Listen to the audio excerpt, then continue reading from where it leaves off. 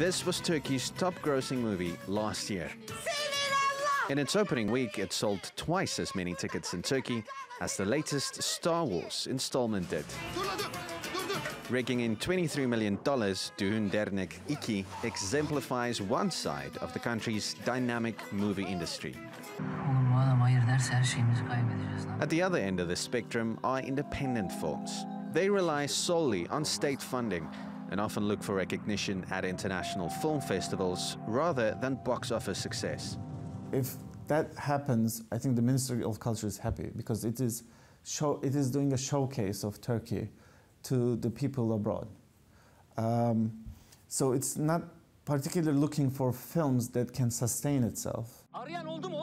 But independent filmmakers believe their work could be sustainable. Last year, locally produced films accounted for 57% of domestic ticket sales. Of the 271 films produced in Turkey in 2015, 49% brought in a record $126 million. But 137 films, most of them independently produced, never found a mass audience. The Istanbul Film Festival tries to offer these movies a new life. To help fund independent films and realize their potential beyond festivals, Ali Betil co-founded the Yeni Film Fonu. The things that the filmers or filmmakers in Turkey need the most, I think, is funds like this to be established independently. And action.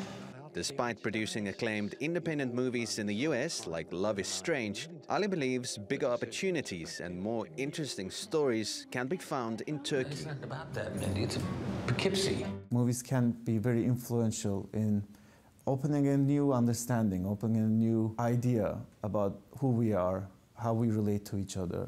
In Turkey is a very, very dynamic place. It's a very dynamic society. There's a lot of internal conflicts, a lot of turmoils, a lot of highs and lows. Dramatic events make for compelling content, and for now the best place to find such movies is at the Istanbul Film Festival. Pierre Du Plessis, TRT World, Istanbul.